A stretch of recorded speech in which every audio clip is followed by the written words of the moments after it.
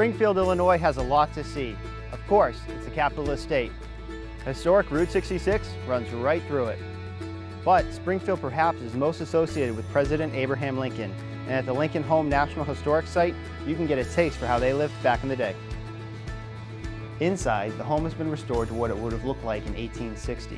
With the modern innovation of the railroad, it allowed goods to be shipped in from all over the world, including carpet from New York, furniture from North Carolina, and even wallpaper from France. But compared to today, living was very primitive.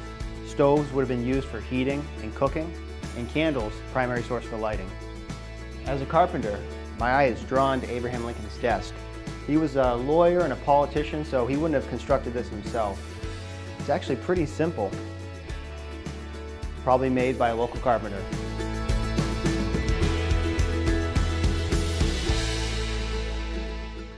Thanks for watching. This Old House has got a video for just about every home improvement project, so be sure to check out the others. And if you'd like what you see, click on the subscribe button to make sure that you get our newest videos right in your feed.